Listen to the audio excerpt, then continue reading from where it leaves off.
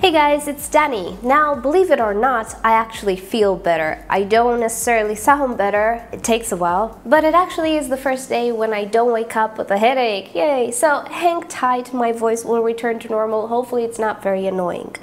Today, we're gonna talk about self-watering systems with orchids. Yes, while I couldn't actually talk and film, I didn't want to sit around and do nothing, and I played around with a few more ideas of self-watering systems. Many of you responded so well to my little experiment that I did with my collagenate there, and you are already thinking, oh, maybe I can apply something similar to not only epiphytic orchids, but terrestrials as well, but also to other plants. There are plants or orchids which simply require a lot of water. I have a few as well, which I played around with. And you just know they need a little bit more attention and a little bit more time that you might not have. So, because many of you still ask me where I get my plastic pots, the masks, some ideas about where you can find something similar, I understand that these things are not always available everywhere. So I came up with a few ideas that I hope are a little bit more international and that, will inspire you with your orchids, terrestrials, or even houseplants. There is a setup here that I intend to use with my African violets. I think it will be perfect.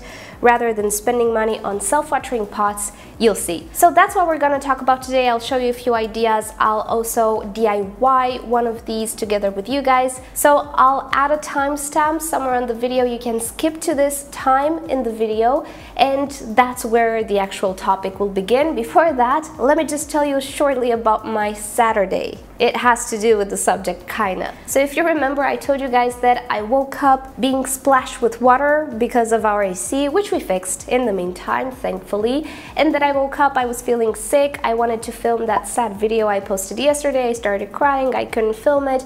And it just so happened that Saturday was the anniversary of me and my boyfriend, our 8 years anniversary. So being that the situation was as it was, he was like, you either stay home and be miserable at home, or we go to your favorite garden center and you can be miserable there. So of course I chose go to the garden center and be sick there. Well, what do you know? On the highway, the car breaks down, starts to spit boiling water from the radiator, nothing to do but call the insurance and get picked up and sent home. We then borrow a car and give it another shot, but what do you know? The garden center was closed. So we decided to stay close to home and celebrate with a nice meal, end of story, because clearly that wasn't a good day. Well, the next day we actually went to the garden center and I found lechuza pots at a discount. So I'm going to show you these pots today, and you'll see they are different than my other lechuza pots. I think they're an older model, and I think flower shops or nurseries are trying to get rid of them because lechuza updated their products, so maybe they're trying to get rid of stock. If you're interested in these pots, check your local garden center. Maybe they actually have a discount. Here in Cyprus they do, and I was not aware they actually brought lechuzas. So this is how we're gonna start today's video. I'm gonna show you the other lechuza pots that I have, the current lechuza pots, how they're going currently, if they still work after 3 weeks or so since I started, and then we're gonna DIY something very, very similar. So let's get started. So here are the 3 lechuza pots that I ordered from Amazon. They were around 15 euros each, and as you can see, they're not all that big. They're quite tiny pots suited for miniature orchids. I have here a Paphiopedilum, a mini Phalaenopsis, and a Hoeara lava burst. You can see I have different medias in all of them. My biggest surprise was the fact that leca was actually staying moist. It is still moist, not as moist as it used to be. You can see the water level is down. I have not watered it in a week or a week and a half, maybe a week, let's just say that, which is amazing because right now it's summer, it's really hot, and my grow space is very ventilated. You might hear the AC running. I shut down the fans. So the level of water is really low right now, but I'm very happy with how long it stayed moist. So as you can see, for a little tiny pot, it does its job even in a terrestrial mix, even in sphagnum moss. Of course, you have to realize that these systems, which are very, very wet, they are safer in very windy or dry or warm environments rather than humid and cold. That's not a good combination for these. So obviously not all of you will do okay with these. If you don't need them, don't buy them. But for those of us who live in pretty warm areas, they are lifesavers. So as I was saying, I was really surprised to see that the leca works, because I can keep leca wet without fearing it will break down, it will stay too wet, I need to replace it within a year, and so on. So as you can see, we do have a gauge. I think I called it a gauge, and I don't think it's correct. So we have a gauge that tells us the water level. We have the pot, we have the wick system. Pretty much nothing to it. And if you think that this pot is 15 euros plus the pond, which I don't use because I don't like, slightly expensive. Well, before these, Lechuza actually had some bigger pots. They're called mini cubi or something like that. You're gonna see one, which did not have a gauge. They're in the back there, and they worked on the same principle. They don't look as modern, they're more square, as you can see. And let me just take one closer so you see how it looks like inside. So here we have it. You can see the Lechuza logo at the bottom, and the pot itself is quite tall. We are missing the gauge, but we do have the same system, wicking system that is, and the pot within the pot. And I discovered that actually it works pretty much the same. It does keep my leca pretty moist, even though the wick is not very thick. I discovered thicker wicks, which we'll get to, do a little bit of a better job. But anyway, it's a good alternative for a self-watering pot. It works. If you can find it at a discount, why not? It misses the gauge, but honestly, we don't really need that gauge. So that is that. The drawback with the Lechuza, this particular one, is that it is very tall. You can look at the orchid, it's just taller than the orchid herself. Now, these are perfect for droopy or pendant type of orchids, which obviously don't get very big. But for stuff like this Oncidium, they're a little bit of an overkill. They're not necessary. We have a reservoir that is this big, is half the pot inside. It's gonna last me a whole summer. So that can be okay, but I'm also risking touching the light fixture, which is something I don't want. So this system is not ideal for everything. It is useful though. And just like the other ones, the mini deltinis, the mini QB comes with the pon, which again, you might be able to use with other plants with orchids. I cannot recommend it. You'll see in the link down below a video explaining why, but of course that's up to you. So I don't really need the pon, but for the price, you can see the full price was 14 euros. I paid 7. It was 50% discount, all of these. So I thought, well, you know what, that's a good price. Even though it's not necessarily super suited for everything, for pendant stuff, it's absolutely suited. Just think about the pendant dendrobiums. Because we're gonna have a lot of water here, it's gonna be heavy, so it's not gonna fall even if the dendrobium is pendant. I'm thinking that the aphyllum will do great in this. He needs a lot of water in the growing season, and he's one of the orchids which are problematic for me because it drinks so much water at this moment. So these are very well suited for that, and if you can find them at a discount, you know, that's worth it. If not, I don't know if 14 euros or depends how much it costs in the USA and Canada.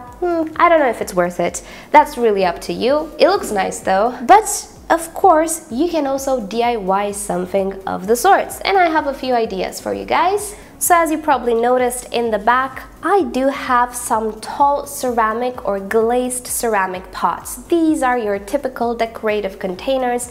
Typically, Phalaenopsis orchids come in them. There are two types. There are the shorter ones and the slightly taller ones. These are the taller ones, and I've seen them around in your videos. I think you can absolutely find something like this at your flower shop or garden center.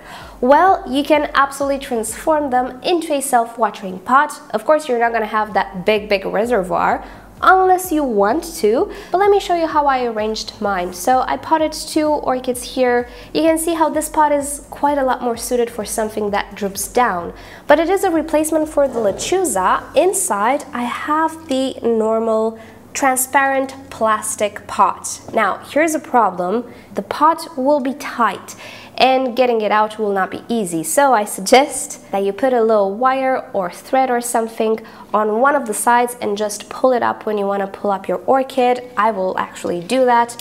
Until then, I just need to hassle a little bit.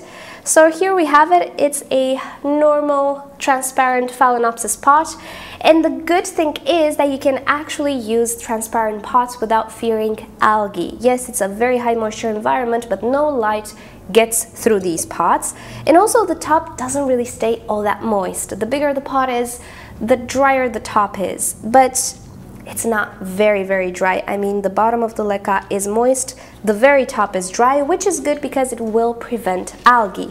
And inside you will not have algae because there's no light coming through the glazed ceramic pot. So there you have it. You can use whatever pot you want. You can check the root system.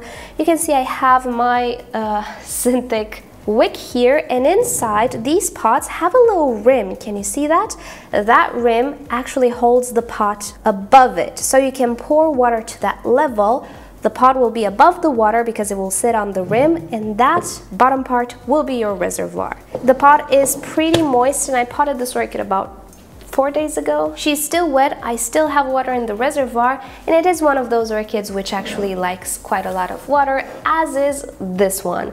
So these two pots are identical inside, and I used the typical transparent orchid pots that usually Phalaenopsis come with. But of course you can find these pots for sale on Amazon, eBay, garden centers, wherever they sell orchids. They kind of started to sell the transparent pots as well. Mine are my old ones. Actually, I didn't purchase any new pot. All I did was purchase these two ceramic holders, and there you have it. You can easily make a DIY self-watering pot without a gauge, but you really don't need the gauge. It's really easy to tell on top if the orchid is wet or not, and if you make that little hook that I told you about, you can actually check it and see how much water you have in the reservoir. When it comes to these ceramic pots, you can actually have the luck to find really discounted ones. Maybe they belonged in an arrangement, maybe they're faulty somewhere, but you know, it doesn't really matter if they're not cracked or anything. I think they're absolutely perfect. And you can find various sizes that can go with various orchid pot sizes as well. So for this example, I'm using, I think this is a 10 centimeter plastic pot. This is from Schwerter, but I think eBay has it as well. You can see my orchid is inside here. I potted it again for about maybe 5 days or so, and you can see the roots are already starting to grow here. And this plastic pot actually leaves room for a little bit of a reservoir at the bottom. You don't need a very big reservoir depending on the orchid. It is, however, enough to have that water there, which will last you at least 2 weeks or so, which is great for leca, inorganic media, and stuff that don't really decompose. And as you can see, because I have a smaller pot on the top, things are a little bit more moist than they were with the taller pots. So whenever you'll have slightly shorter or smaller pots, you'll have more water at the top. But anyway, it's not all that much. It's not enough to create algae, I suppose. And again, because you don't have any light inside, you'll not have algae inside the pot, even if it's transparent. In this case, you can see the rim of my plastic pot is on top of the decorative pot, so it's easy for me to pick it up. And yeah, it's just trial and error at this point. You can actually find stuff that fit perfectly. Here's another idea with an IKEA mask. This is a small little Phalaenopsis orchid, and I have a lot of these very tiny plastic pots. Well, you can absolutely use this, I don't know, I think it's a decorative bucket. That's what it's supposed to be. It's from IKEA, it's pretty cheap, and you can definitely use it as a reservoir. It has quite a tiny reservoir. You cannot put a lot of water, but you don't need actually to have a very big reservoir like the Lechuza ones, unless, I don't know, you don't want to water ever. But you can definitely get away with something like this as well. And you can see the orchid is already growing her roots. I have a root tip here. Look at this, she's growing so nice. They absolutely love it because the idea is the leca is just so airy, it retains a lot of air pockets, and air circulates no matter what. And in a climate which is not already predisposed to molds due to cold temperatures or very high humidity or lack of ventilation, you will not have issues with this. But mind you, always try out something with one orchid or two orchids and see how things react in your climate. You might just have the bad luck to have all sorts of wrong factors that make this impossible. But definitely in a dry climate, I think this will work perfect. So there you go, another IKEA thing you can use. And now my favorite ones out of all of this, these are the IKEA pots. doesn't this look stock? Doesn't it look factory made? This is what my boyfriend said. It's actually a DIY. So inside I have a tinier pot. This is an IKEA bowl called Summer. You'll find a link in the description for more details on this product. You will get a pack of 6 of these for a few dollars or a few euros. They're actually really cheap, and they fit into these standard or normal masks. Now, these are plastic. I find them around, but you can absolutely use something else with this. Let me demonstrate. So in my example, I'm using a plastic mask, and then I'm just putting this guy on top, and it fits perfectly. And as you can see, it leaves room for a little reservoir there. But this appears to be such a universal size that you can actually fit it in a glazed pot as well. Look at that. Yes, the colors don't match, but that's okay. So you can use something tall like this, or even the shorter pots with this IKEA bowl, and it just fits. Another idea is to see if this particular IKEA bowl fits into the IKEA glazed pots. Since you're in the store, you can make the fitting. I'm not entirely sure, I don't have an IKEA pot at hand right now, but the IKEA pots are a little shorter. They also have that rim which holds the pot above it, so you can have the reservoir. And actually with these you don't need it, because I think they will fit perfectly. So if you don't like the tall glazed pot, you can definitely go for a normal sized decorative glazed container, which I'm sure many of you have in garden centers or flower shops. I just find this so incredibly versatile. So how I used it was with some shallow rooted orchids. That's the only downside. You cannot put stuff that creates long root systems. But I have here my bulbophyllum, which again I constantly had to water, and it's actually its pot. This was potted in this pot. You can see it was the old semi-hydro. I just removed the medium, drilled a few more holes at the bottom, and just put it back into this mask, and behold, it just looks great and it does the job, and I don't need to water it every 3 days. So I think this is perfect for, again, dendrobiums or small phalaenopsis, mini phalaenopsis, or other smaller types of orchids which don't necessarily have a lot of very deep growing roots. So that's the only downside to this pot, sadly, but I think it fits a lot of orchids, and this is actually the one we're gonna work with today. And of course, you can absolutely find other things that match. For example, you can get a typical normal pot, which is very cheap, and just find a mask or a decorative container that suits it. This is obviously not the most fortunate fit, but it does actually fit rim to rim. Has a weird shape, but it does the job. I'm sure that if I go to the flower shop, I can find something similar, and these guys are just so inexpensive that they're absolutely worth it. This is a setup in which you cannot see the roots, obviously, but for some of us, you know, it's not that important to see the root system. If it is important for you to see the root system, just reuse the clear plastic pots or order some clear plastic pots, and just play around with whatever your garden center has. Get one of these pots with you and just try to fit them, see whatever fits. And there you have it, a DIY self-watering pot. That's a leca bead on the floor. So how do we build this? It's actually pretty easy. I'm gonna take you on the journey of actually building one. And I will be using the IKEA summer pot because I have a lot of them lying around. I also have a perfect candidate for it. So first of all, I will make some holes at the bottom because these bowls don't have any types of drainage holes and we need some. I'm using a cheap soldering iron, which turned out to be of very good quality. And first of all, I'm going to place 2 holes that will be my wick holders. I want them to traverse pretty much the bottom of the pot. The bigger the surface in which the wick stays, the more water it will deliver to the leca. And then I'm just placing some random drainage slits or holes on the bottom of the pot. And this is because water will evaporate and that water vapor needs to go somewhere, and it should go into the leca or whatever type of medium you're gonna use.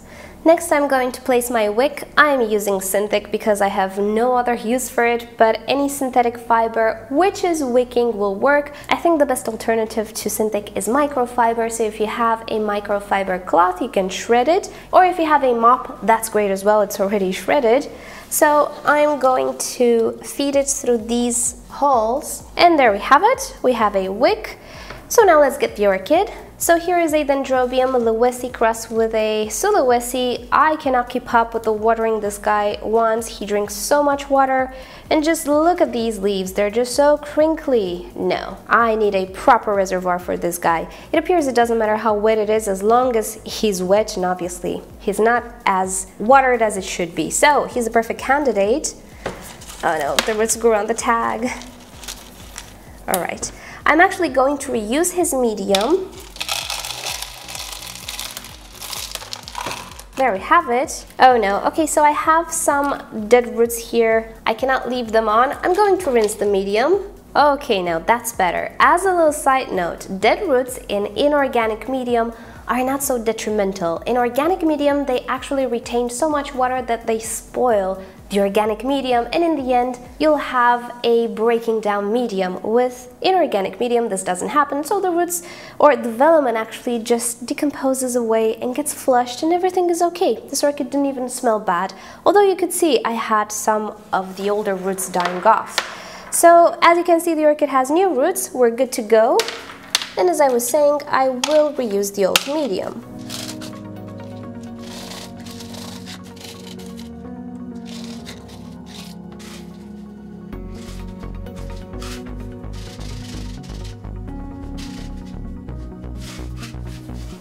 And there we have it, we are done. Now I'm going to guesstimate how much water I will need, so okay, I think I need to fill up 1/3 of this pot with water. If it touches a little bit the bottom of the pot, that's okay, it's like semi-hydro in the end. And voila, we are now done. And that's all there is to it. And now this orchid will stay hydrated for at least a week and a half, which is great in my environment. Now if you're wondering what am I going to do in the winter time, what you can do if you have changing seasons, well, simple. In the winter time, just don't fill up the reservoir, or just put just a little bit of water. Run the water through the pot like it would be a normal pot and dump the water in the reservoir, or leave a little bit of the water. If in your room, grow space, or whatever it is, you have heaters and the air is dry, you can absolutely use the self-watering pot with the reservoir. It all depends how the temperature is in your growing space, the humidity, the ventilation, and so on. You just need to adapt it. For me, wintertime is cooler in my grow space, so I'll just not fill the reservoir. I'm just going to run a little bit of water, have the reservoir retain just a little bit of water to last me a week at most, and I'm good to go. That's all I want. I just don't want to water so often in the summertime. And yeah, this is what you can get if you cannot water in time. But now I know this guy will be perfectly happy in this little self-watering pot. Now you might also remember the silaging that we did last time, and I used a pre-drilled mask because I didn't have anything else. I didn't have ideas at the time.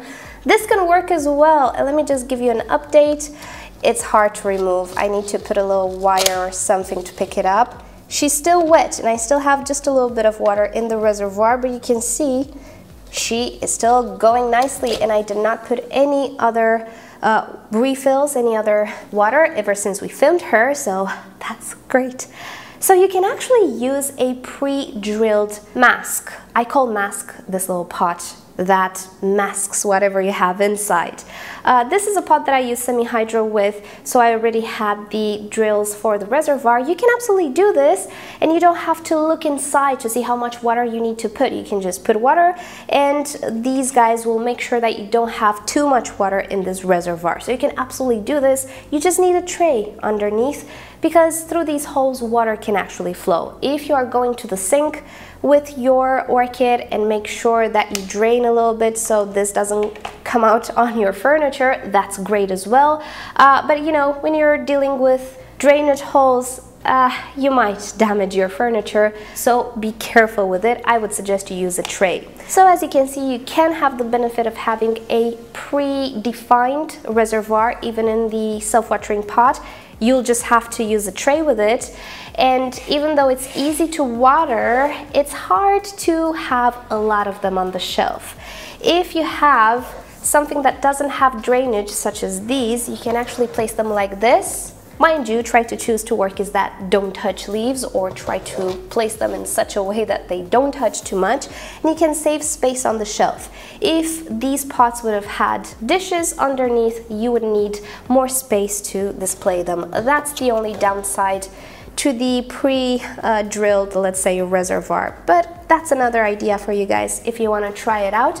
And as a final note, I love this. It's just so cheap to make, and I have the IKEA summer bowls. They actually call them bowls. I also have a lot of options for masks at IKEA that are not very expensive. I want to move all of my African violets in something like this. African violets require watering a lot, and sometimes I forget to water them, and the poor girls, they actually bloomed all summer long, and sometimes I see them with their leaves drooping. I know they need water and I forgot about them, and so on. I want to create this particular system for them because it is perfect. It's shallow and they have shallow roots. They don't require tall pots, and also they're not super tall and don't take a lot of space on the vertical, but they have enough of a reservoir to keep me going 3 weeks, maybe a month with them. And of course I'm going to be using soil for them. You can absolutely use whatever type of medium, which is wicking, with these DIY pots. And of course I did this with orchids, but you can try it out with any other type of house plant. They will probably do better in some climates than orchids with the self-watering technique. But in the end, I hope you felt inspired, and I hope you will find materials and be creative. And if you don't have much diversity in your area, check IKEA. With this system, it will work 100%. Alrighty guys, thank you so much for watching this video. I hope you've enjoyed it. And you know the drill. If you did enjoy it, give it a thumbs up. If you hated it, give it a thumbs down. Subscribe to my channel for regular orchid videos, tutorials, experiments, and all sorts of orchid related things. And if you like YouTube to notify you whenever I upload a video, just turn on notifications for my channel, and hopefully YouTube will let you know. And with that said, I'll see you all next time. Bye!